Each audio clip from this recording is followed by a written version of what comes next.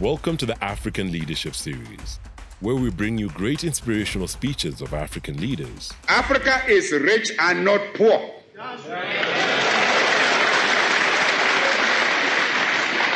As the great wealth that has been taken out of our continent over 5 centuries of spoliation and extortion very well proves.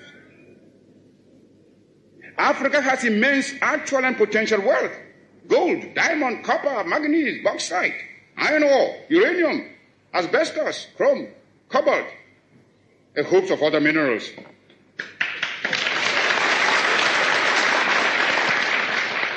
Our essential agricultural produce have all been drained away by colonialist imperialism. Africa is far from being poor.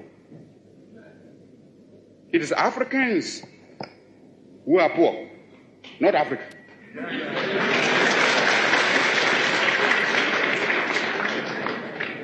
And they are poor because of the uncounted profit that has been made out of the exploitation of their labor and their lands.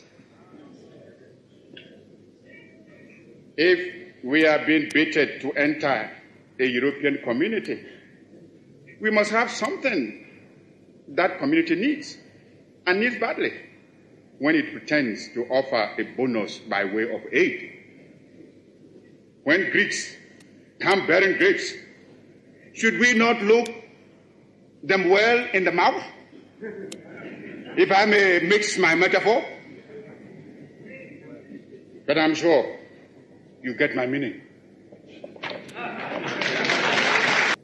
I raise this point so that it will stay in your minds when you may be tempted by the seductive promises of new colonialism to forget the real character of colonialist imperialism and be persuaded away from your own true interests and those of Africa.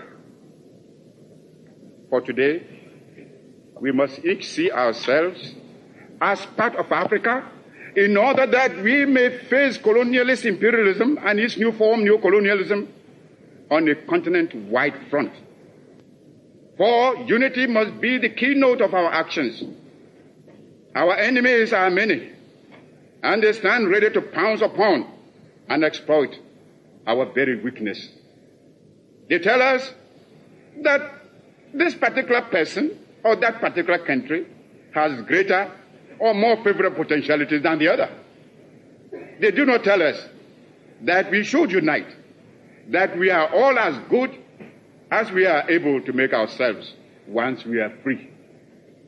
Remember, always, that you have 4 stages to make.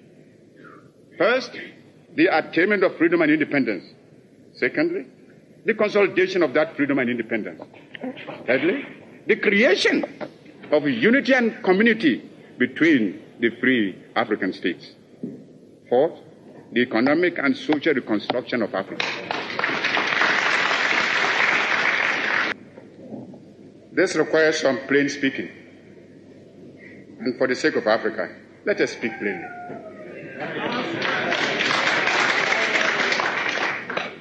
As I see it, our greatest danger stems from disunity and the inability to see that the realization of our hopes and aspirations, the realization of our objective of total African independence, and of our future progress and prosperity is inextricably bound up with the necessity to unify our policy and actions in connection with the continued struggle for independence and the greater task of economic and social reconstruction beyond it.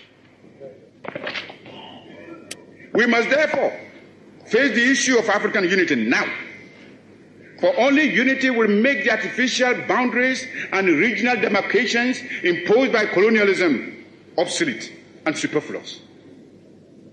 African unity will thus provide an effective remedy for border disputes and internecine troubles. In a united Africa, there could be no frontier claims between Ethiopia and Somalia, or between Zanzibar and Kenya, Guinea or Liberia, or between Ghana, Togoland, and the Ivory Coast.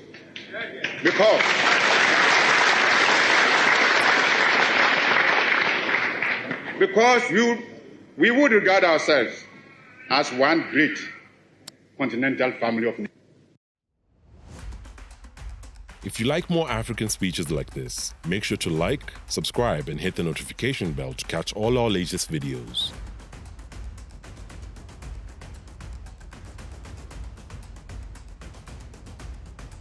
Remember to leave your suggestions on the topics you would like us to cover in the comments below.